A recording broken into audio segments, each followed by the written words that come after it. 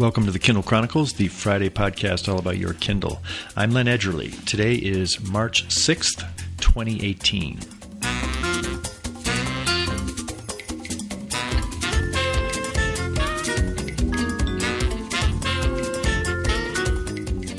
Welcome from downtown Denver, where I am preparing this episode for release on Tuesday night, 3 days earlier than usual.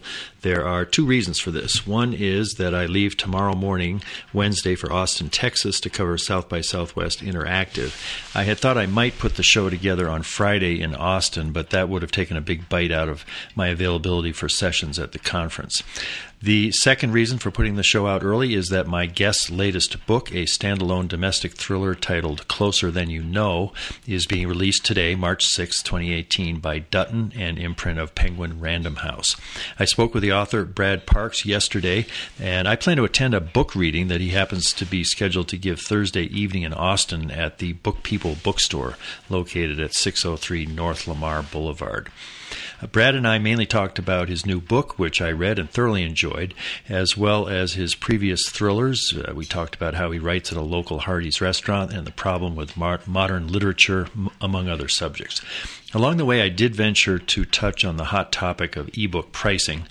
That led to a predictable divergence of opinion and a scramble by two writers to recall what they learned in college about supply and demand curves. Well, and now you are getting into a level of decision-making that goes beyond my pay grade. I'm just the dumb guy who writes the book. Somebody else decides how to price them. First up in news, and this may actually become kind of a regular feature this year, let's look at an update of the Amazon HQ2 sweepstakes. Dan Campbell emailed me a link to a story by Brian Deegan at Investors Business Daily, suggested that Washington, D.C., or the D.C. area, may be the place to beat. Quote, evidence continues to mount that Washington, D.C. is the most likely place where Amazon will build a second headquarters, Deegan began his article. He cited a Washington Post report that Amazon officials had toured sites in D.C. and nearby counties in Maryland and Northern Virginia. The Amazon team had breakfast with Virginia Governor Ralph Northam and dinner with Washington Mayor Muriel Bowser. Bank of America Merrill Lynch yesterday, March 5th, published a list of the top 5 contenders. In alphabetical order, they were Boston, Denver, Raleigh, North Carolina, and Washington. The Washington listing there is actually 3 locations that made the top 20, D.C. itself and the neighboring counties in Maryland and Virginia. Last month, Deegan noted, a PR firm named Hamilton Place Strategies scored the Washington area highest in its analysis of possible HQ2 locations.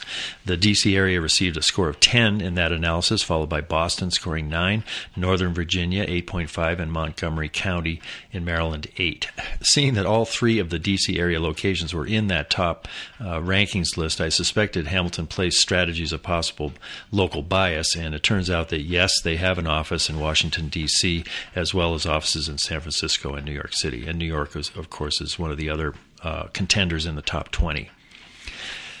The next news story this week stirred my imagination about Amazon's possible participation in blockchain technology, the internet protocols driving Bitcoin and other cryptocurrencies. John P. Nujui wrote a piece at a website named Crypto News titled Ripple, XRP, and Amazon would be a match made in crypto heaven. Well, as I've told you, I purchased an Ether, which is the unit of currency for the number 2 cryptocurrency to Bitcoin, just to see what this thing is about. My Ether has fallen in value, but it's still $92 higher than the $739 I paid for it a month ago. I hadn't heard about Ripple's XRP cryptocurrency, partly because it doesn't show up on my Coinbase app on my iPhone. That's what I use to track the ups and downs of the Ether. That may change according to a rumor that briefly boosted the XRP to a higher value, up over $1.07 for one of those units. There are, it turns out, hundreds, actually, I think over 1,000 of these cryptocurrencies loose in the world, and they stir an evangelical level of enthusiasm among their adherents. If you'd like to dip your toe into this subject, I can recommend an hour-and-a-half-long interview that Kevin Rose, founder of Dig, did with Andreas M. Antonopoulos, an apparent pioneer and expert in cryptocurrencies. This appeared in episode 1 of Rose's Block Zero podcast. I'll have a link to it in the show notes for the episode. I found it nearly impossible to follow, but there were enough glimpses of understanding for me to feel it was worthwhile to keep listening. Antonopoulos has written a book that is available for free borrowing if you have Kindle Unlimited. It's titled The Internet of Money, and it comprises transcripts of talks that the author has given around the world on the topic of Bitcoin. So far, I've found his writing to be clearer than the fast-paced conversation that he had with Kevin Rose on the podcast. In any event, this cryptocurrency movement is clearly a thing. One glimpse of understanding I gained is that the blockchain technology enables money to flow via the internet in nearly real time in tiny or huge amounts. You might be able at some point to use it for the purchase of gasoline as your car is burning it, a flow of money from your Bitcoin or other account that takes place for all intents and purposes at exactly the same rate in real time as the fuel is being consumed. With that background, I think I understand the breathless speculation in this crypto news piece. The author was clearly touting one particular cryptocurrency, Ripple's XRP, but the argument that he makes might apply to any of them. He envisions Amazon's using a crypto payment system to smooth operations of its warehouses, streamline its multimodal transportation system, and make payments to individual sellers, such as Kindle Direct Publishing authors, when their products sell on Amazon.com. He argues that Ripple's cryptocurrency is secure, fast, and cheap. Those are characteristics that I assume are shared with competing cryptos, and that Amazon's partnership with Ripple, quote, would accelerate an already efficient Amazon.com operation into a more supercharged one, and also more, here he says the magic word, more consumer-friendly. I have been scanning the dizzying array of sessions at South by Southwest to find ways to learn about Bitcoin and blockchain technology when I'm in Austin in the coming week. A search for Bitcoin returned 24 results from cryptocurrencies, a new future to money, to Ethereum, creator of Ether, will disrupt everything. By next week's All South by Southwest show, I hope I'm going to be able to bring you an understandable and credible overview of this topic, which does not yet seem to be at the center of the gathering's zeitgeist. By comparison with those 24 search results for Bitcoin, a search of the schedule for VR, standing for virtual reality, returned twice as many results, 50 sessions that had to do with VR. More than 70,000 people attended the South by Southwest Interactive Film and Music Conferences last year. It's an amazing event. I'll be curious to see if that number increases, or it just almost seems like it's maxed out in terms of what Austin can do. They built a whole other hotel pretty much to handle South by Southwest in addition to the Austin Convention Center. But it's just a bustle. They do an amazing job moving people around on shuttles, and there are all kinds of ways to get among the different venues. And there's a lot of walking. That's my favorite thing, is when I'm going from one event to another, and it's a few blocks to join the throngs on the crowd, everybody with their lanyards and their tags, and it's pretty exciting. I will be staying with my cousin Peter. He lives in the northwest part of town off Far West Boulevard. He's a great chef. Tomorrow night, I forget what he has on the menu. Probably a big piece of beef that he's going to be cooking out on the grill. And then we go out to some local barbecue joints while we're in town. Peter's been my guest on the show before. He's totally blind, been blind from birth, and he knows a lot about the accessibility issues that Kindle and Amazon deal with on the platform, and it's amazing to watch him cook a steak in the dark. You can see for yourself what will be on offer at South by if you point your browser to schedule.sxsw.com. If you spot a session that you think might be good for me to include in next week's show, please feel free to email me at podchronicles@gmail.com, and I'll take a look. Time now for the interview. Brad Parks, who lives in Northern Virginia, is the only writer to have won 3 prestigious awards for crime fiction, the Seamus, the Nero, and the Lefty Awards. A 1996 graduate of Dartmouth College, he worked as a reporter at the Washington Post and the Newark, New Jersey Star-Ledger before becoming a full-time novelist a decade ago. Brad and I connected by Skype yesterday, March 5th. I began by asking him to read a passage from his new book, Closer Than You Know. This section is the start of Chapter 2. If you are a working mother, as I am, you know this truth to be self-evident. Good childcare, safe, affordable, and reliable, is rarer than flawless diamonds and at least twice as valuable. It is the connective tissue, the breath in your lungs, the essential vitamin that makes all other movement possible. The flip side is that losing your childcare, especially when you have an infant, is basically incapacitating. That was the catastrophe I was trying to avert on a Tuesday evening in early March as I sped toward Ida Ferncliffe's house with one eye on the road and the other on the clock, which was ticking ominously close to 6 p.m. Mrs. Ferncliffe had been watching our now 3-month-old son, Alex, since he went into childcare at 6 weeks. With children and babies, she was as magical as Harry Potter, patient and kind, caring and calm, unflappable in all situations. With adults, she was more like Voldemort. My husband, Ben, referred to her as Der Kaiser, after Kaiser Wilhelm, and not just because of her mustache. She had her rules, which she followed with Teutonic precision, and she expected everyone else to as well. This is how we begin in Melanie Barrick's voice. Melanie is a young mother, obviously rushing away from her job to pick up her kid at childcare. She arrives there only to learn the child has been taken away by social services, and no one will tell her why. Well, and it gets worse than that. How without spoiling anything, give a taste for sort of the Job-like trials that poor Melanie goes through very early in this book. Yeah, so she, after having the shocking horror of, no, your kid isn't here, social services has him, she goes home to find that her house has been raided by the sheriff's office, and they have carried away a half kilo of cocaine that they have found in there. And then the horror only amplifies when she finally gets a meeting with social services the next day, and they tell her they've gotten an anonymous tip that she has been accused of trying to sell her baby on the black market. Ooh, yeah, it's pretty grim. It's terrible stuff I do to this poor woman, isn't it? It is. Maybe I'm just trying to assuage my own guilt here, but I would actually come home from writing this book, Len, feeling awful about the things I was doing to this woman. I mean, it's not like I was just destroying her life without a care. I really did feel terrible for the things that I do to Melanie Barrick in Closer Than You Know. Yeah, well, that probably helps us as a reader. You know, there's some empathy for her, and the fact that it was hard for you to do all those things to her made it probably more poignant to read.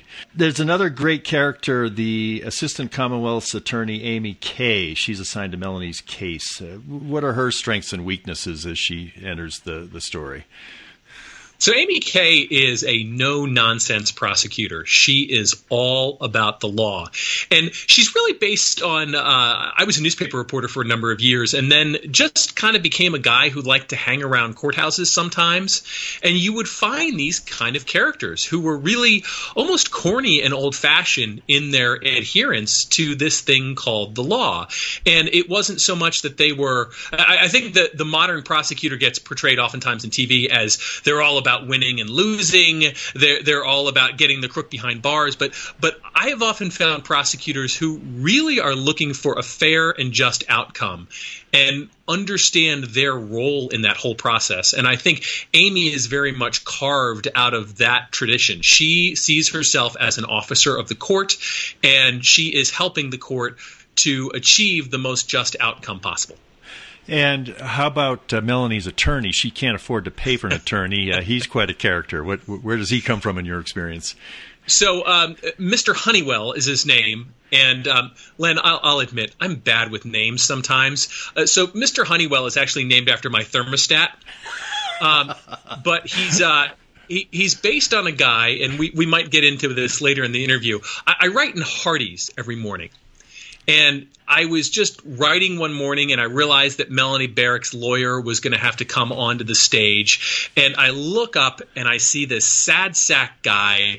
He's got these bulging eyes. He's got bags under his eyes. He's kind of big old belly hanging over his belt. His clothes are stained, and I thought, that is Melanie's ham and egg attorney, Mr. Honeywell, right there. The wonderful thing about Mr. Honeywell, and I ended up enjoying this character so much, is I had no expectations of him whatsoever when he began. But as the story went along, the story kept demanding more of Mr. Honeywell. And suddenly he takes on this outsized role in Melanie's life. And he just became one of those delightfully surprising characters that trip upon you now and then in fiction. And I'm glad you enjoyed him too. He was kind of my sneaky favorite character in this book. Well, and I was going to ask you if you're still writing at Hardee's, because there was a profile of you a few years ago showing you at your corner table. So I take it you still that's your practice writing. Yeah, I am still Hardee's is still my writing sanctuary. Len, I was there as recently as about a half an hour ago. So yes, very much still. As a matter of fact, if you see a little bit of a sheen of secondhand grease on me, it's just because I'm coming straight from the Hardee's. Well, and one of the advantages you said was no Wi-Fi, therefore no distractions. Have they still been able to continue that into 2018? There's no Wi-Fi at your Hardee's? There is still no Wi-Fi at the Hardee's. The other thing is, and I know we're only getting audio of this, so viewers at home can't see. Let me show Len my phone. Len and I are on Skype right now, so he can see it. Len can testify that I'm showing a circa 2007 flip phone to him right now. So I actually have absolutely no internet. And it's not because, Len, I'm the most disciplined writer in the planet. It's because I'm the most undisciplined. And if I have the internet going while I'm writing, I will inevitably, after about 45 minutes, even if I start with the most serious research topic imaginable, I will end up watching shark videos. Yeah. It just happened. I don't know why. The shark videos always get me. Yeah. So that's why I have to write with the internet completely off, and Hardee's allows me to do that. How often do fans of your work interrupt you at Hardee's, and is that sometimes a plus, or what's sort of the experience of writing in such a public place? Well, so the beauty, though, is a Hardee's is a kind of place where it's this little small community. It's the same folks every day. They're kind of bored of me, frankly, and they're certainly not all that impressed because they see me every morning in my ratty jeans and my little zip-up writing jacket. I'm really nothing special to them. So they just kind of nod over the corner like, oh, yeah, that's our author. No big deal. As if every Hardee's has an author in residence. So, no, they really leave me alone. And every once in a while, someone will come up to me and want to chat or something like that. And I will sometimes say, hey, give me a moment. I'm in the middle of a thought here. But then otherwise, I sort of enjoy the interruption. I was a journalist for a number of years, and the newsroom is kind of a chaotic place where there's always stuff flying around and people screaming and people interrupting you. And I think in Hardee's, I'm almost trying to replicate that environment. I like a little bit of action when I write. Yeah, exactly.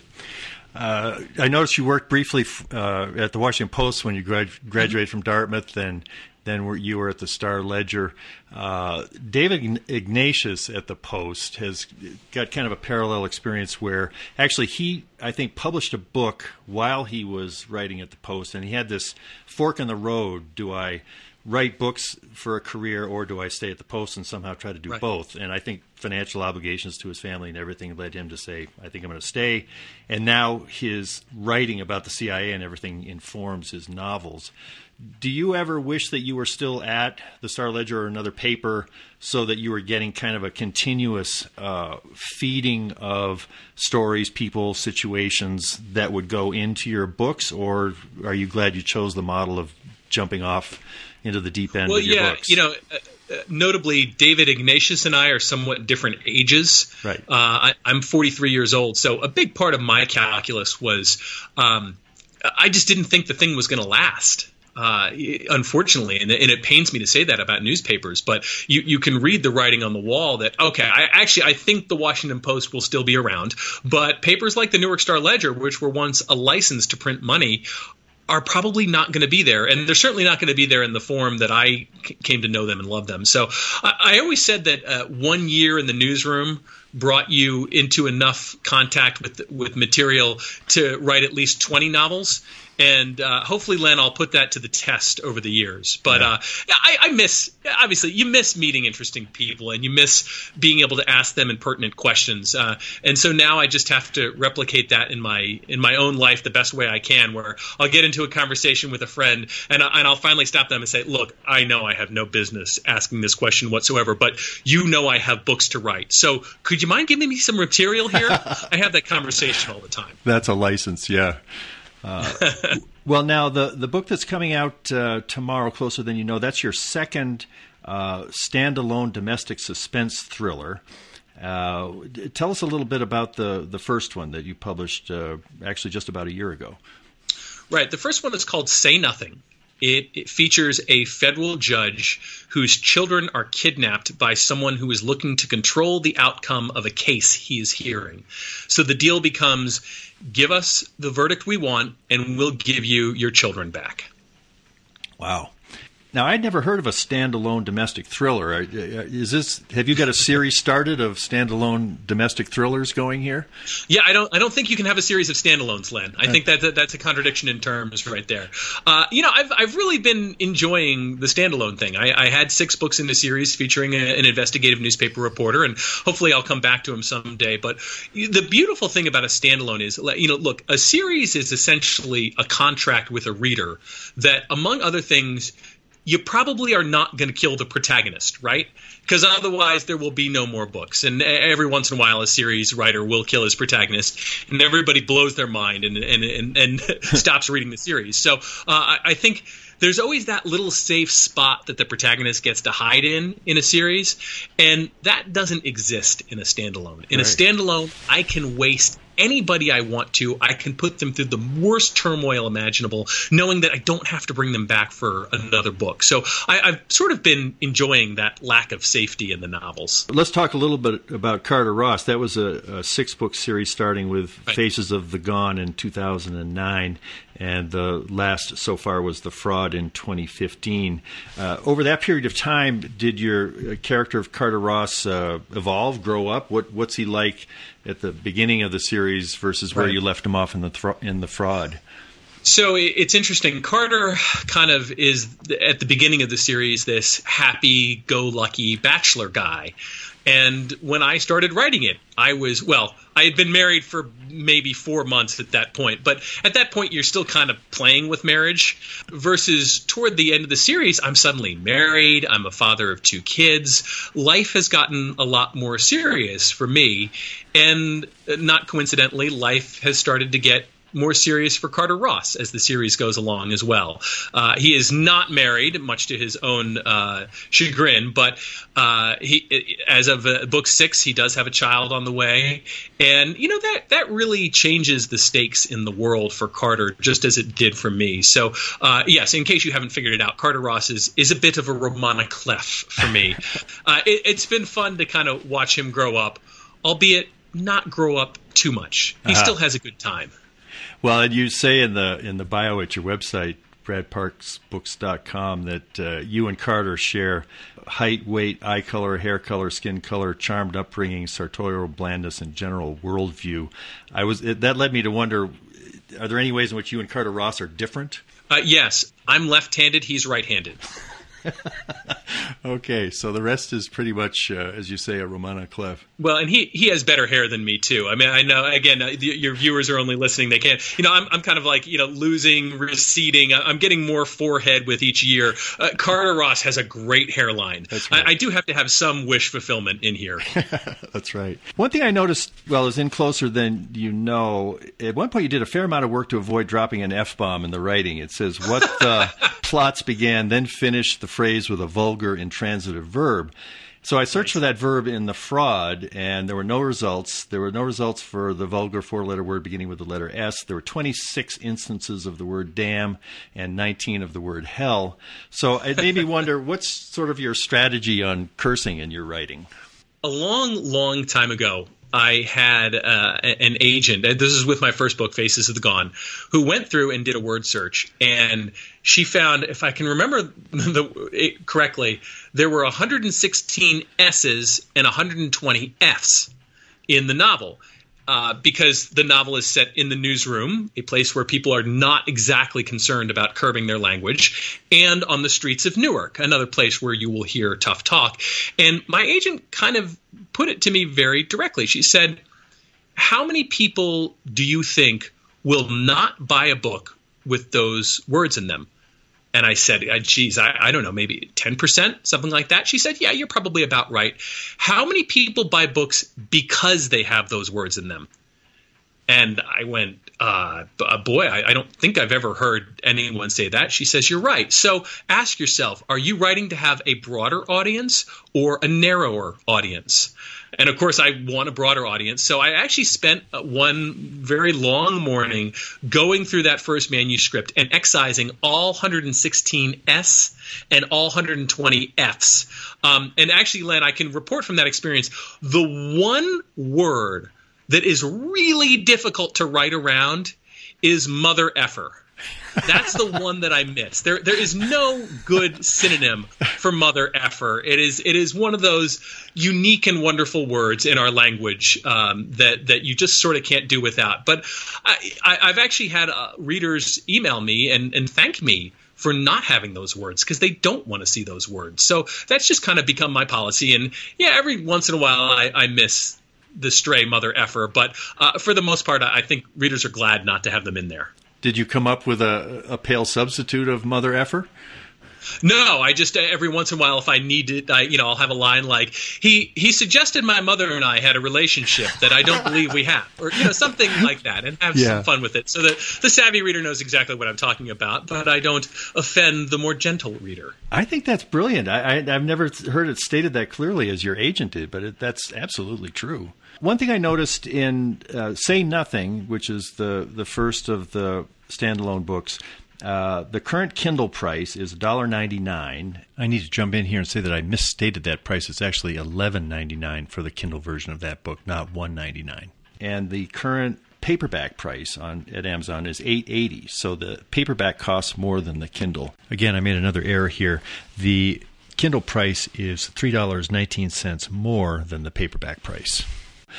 This is something I hear a lot about from my listeners because we're all ebook readers, and we know the major publishers are tending to raise the ebook prices now that they can. But as an author, do you have any sense of the people who love reading your books electronically being in kind of a problematic situation when they see the cost of a paperback book, which everybody knows has got to cost at least some more to publish than an ebook, costing that much more? Yeah, so this is where I feel like we need to have a re-education campaign with the reading public, because there's this belief out there that, it costs nothing to print, ergo it should be free. And, what people don't realize is the typical hardcover novel, which was, for years kind of the gold standard of the industry, cost $25, right? Well, it only cost $2.50 to print, ship, and store that novel. The rest of the cost of the novel was actually always the people behind it. It's the author who needs to get paid. It's the editor who needs to get paid. It's the copy editor. It's the salesperson. It's the marketing person. It's all the human beings. You really have not been buying a physical product primarily all these years. You have been buying a piece of intellectual copyright content that happens to be enclosed in a cloth binding. So none of those costs actually change when you take it and make it an electronic book instead of a cloth book. And so that's I think a real difficulty for the industry of, they need to get better about kind of getting in front of that one and say, hey, look, folks, if you want to read thoughtful novels that have been well edited and well curated and have been given to you with a respect for your time. Let's face it, this is really the publishing industry saying, we think this book is worth your 6 to 8 hours of your time. You're going to have to pay for that. So I think the $12.99 ebook strikes people as outrageous at first because, yes, it doesn't cost them anything. Well, but it does cost.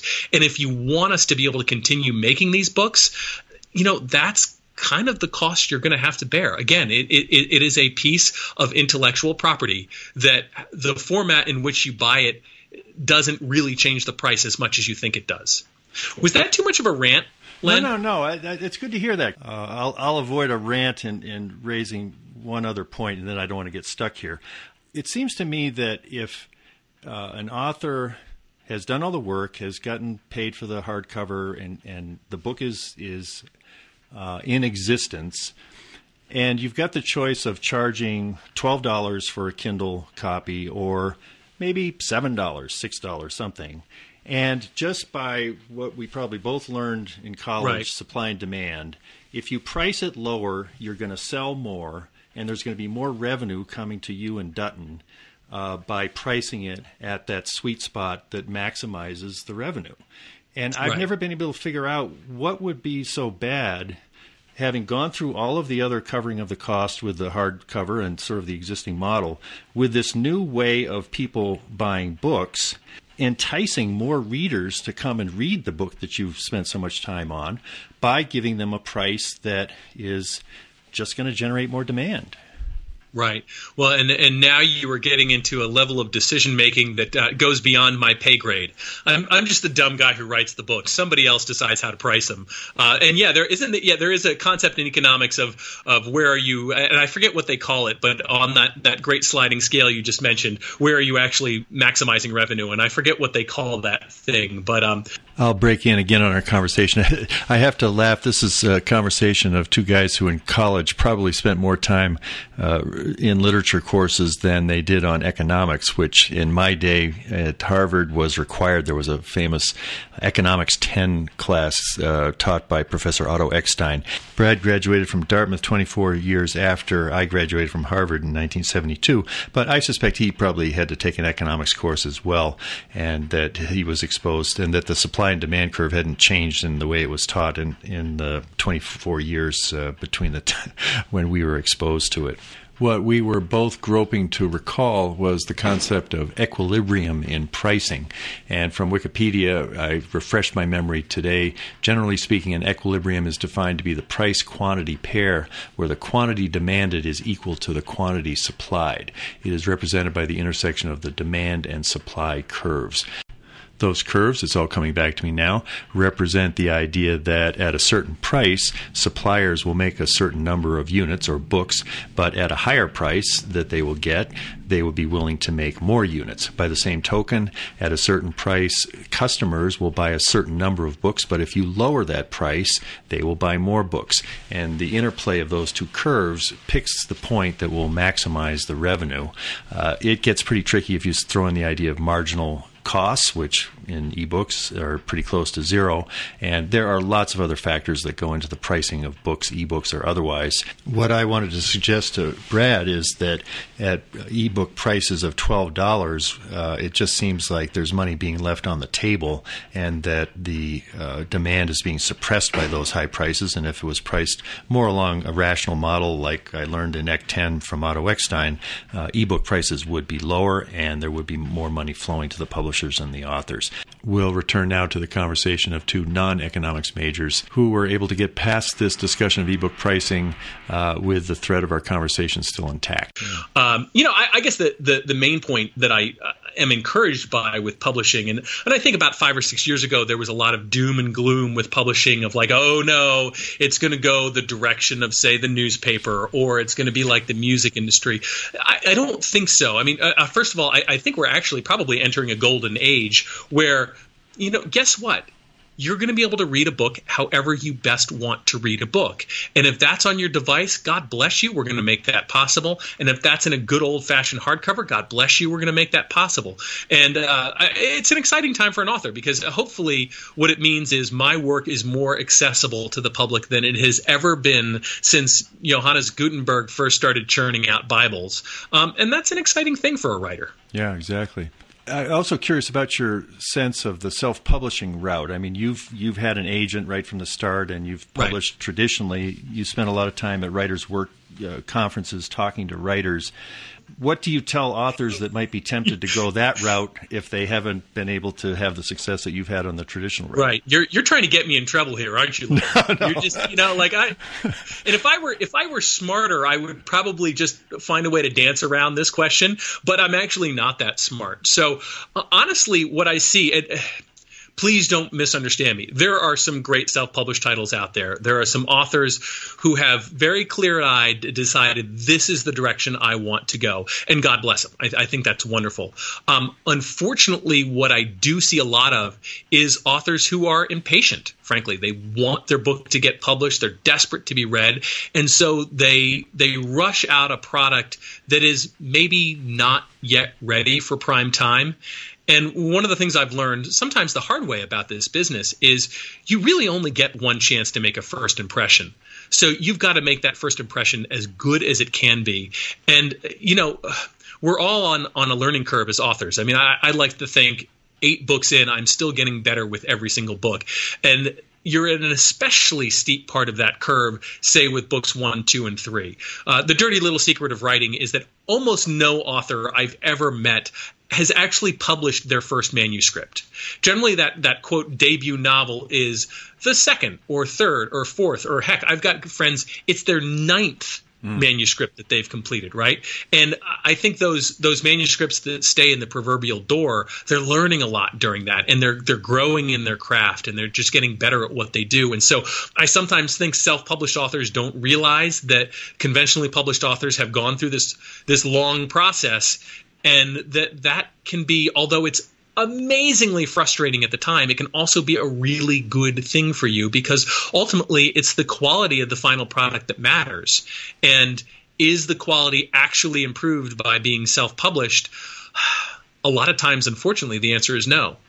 And that's I'm ending there, Len. Okay, I've said enough stupid things about that. I think I'm going to stop there. That makes a lot of sense to me. I mean, I went through the MFA program at Bennington, and I've sort of experienced that impatience that MFA writers have to get published. And I think you make a really good point that door to self-publishing is very tempting. And if you have the discipline or whatever other reasons to wait for the more traditional route, it really could enhance the quality of your writing, and that's what everybody's after to begin with. So I think that's a fair point. Yeah, and it is, again, though, it's exciting to have more options. Yeah. And it's exciting to have voices. And I think the wonderful thing about self-publishing is it does allow some books to come into the field that would otherwise not be read and would not be heard. And I certainly know I have some conventionally published friends who will self-publish a title here and there just because they feel like, you know what, this is not for the big publishing house that I write for, but I still want this book to have an audience, to find that little niche audience that I imagine for it.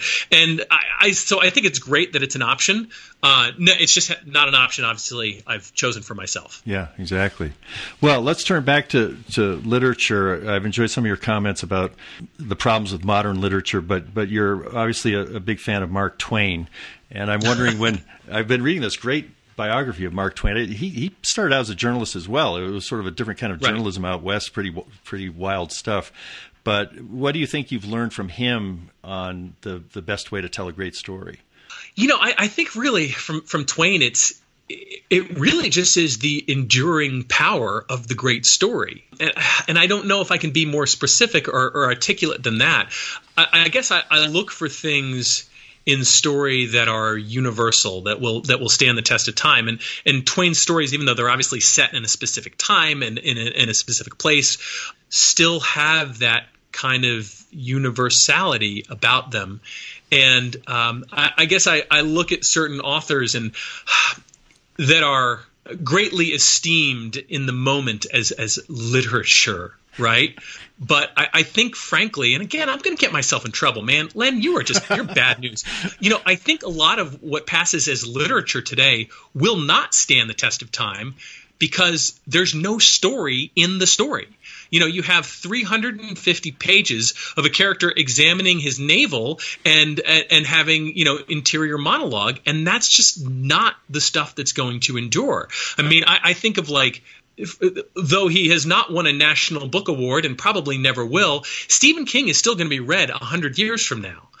I don't know if you can always say that about the National Book Award winner. Now, let's be clear, this year's winner, Jesmyn Ward, wrote a wonderful, wonderful book that actually does have a lot of story in it and is wonderful. Sing Unburied Sing. I love that novel.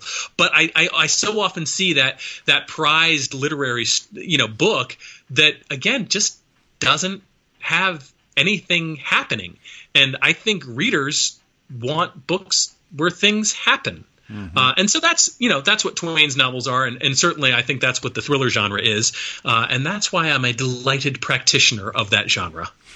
You've also been compared with Dave Barry, the gifted storyteller with shades of Mark Twain, or maybe Dave Barry. Who do you resonate most closely with between that pair? So, the Dave Barry thing is funny. Or I've been compared to Janet Ivanovich, or kind of some other humorous authors. And I think that's probably my characters sometimes will crack wise.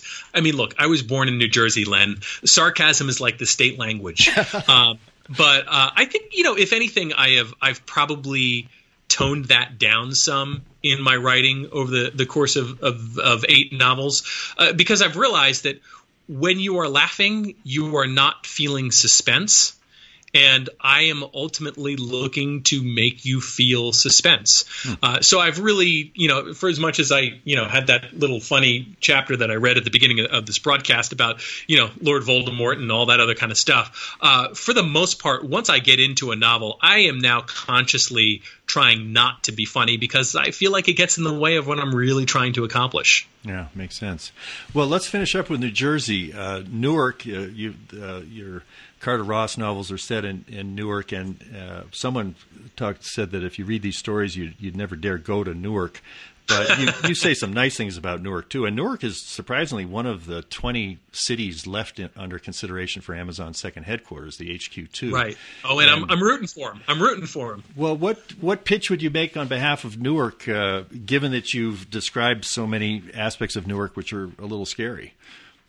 Well, so, Newark's great advantage to Amazon would simply be it is a small island of affordability within the New York metropolitan region.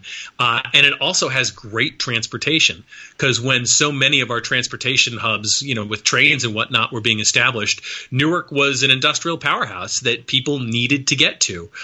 So there's obviously a very well-educated populace very nearby. And I think it would just be a great story for Newark, something that would really help it bring back if, this kind of aging, decaying industrial city was able to seize on to something that was obviously so very 21st century.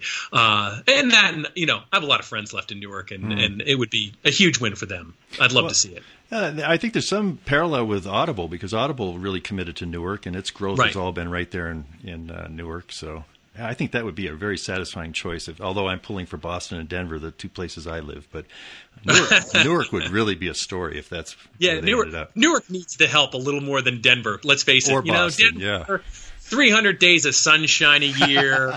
I don't want to hear about Denver being hard on its luck. Exactly. And, in Boston, you got the Patriots going to the Super Bowl every year. No, Newark definitely needs the help more. I would say so. Can you tell us anything about your next book and when it will be published? So it's called, tentatively at this point, it is titled The Last Act. And it features an out-of-work actor who is hired by the FBI to help bring down a cartel. And he does this by posing as an inmate going to a prison and trying to cozy up to a former cartel money launderer and getting the money launderer to leak documents to him. And things go terribly wrong from there, as is the case with all of my novels. As you can imagine. I have been speaking with Brad Parks, the author of Closer Than You Know, which will be published tomorrow, March 6th, by Dutton and imprint of Penguin Random House. Thanks very much, Brad, and good luck with the book. Len, thanks so much. Thanks for having me on. In content, I want to pass along a recommendation from listener Mark Roberts. He wrote me about an author, Caitlin Dunnett, and she has a series. It's the Liz McCrimmon series, which have a Scottish-American heritage theme to them. I bought the first one, Kilt Dead. I like the writing. It's light, it's nice, but it's very clean. It's very well written, and I was happy to see that this first part of the series was set in a fictitious Maine town named Moose to Kaluk. There's a lot of Maine towns that have the name Moose in them, so that was pleasant. And Liz returns to heal her wounded knee after she fell during a Scottish dancing performance. By the end of Chapter 3, a body is discovered beneath a bolt of the Flower of Scotland fabric in her aunt's store. I haven't met the Scotty yet. That was a big draw for Mark because he has a a much-loved Scotty Carson, who I met last time we got together at South by Southwest. He also put me on to a list of cozy mysteries that have dogs in them, including 2 that have Yorkies, and I'll have a link in the show notes to that list. If you've got a favorite dog and you want to read a mystery to them that has their breed in it, this is the place that you'll be able to do it. That's it for this week. Next week's show will bring you intro to outro South by Southwest Voices and Ideas. And in the weeks to come, I've got some good shows scheduled, including Otis Chandler, co-founder and CEO of Goodreads, who will be with us for TKC 504 on March 30th. This is Len Edgerly for the Kindle Chronicles from Denver, headed to Austin. I really appreciate your taking the time to listen to my show. Have a great day. Bye.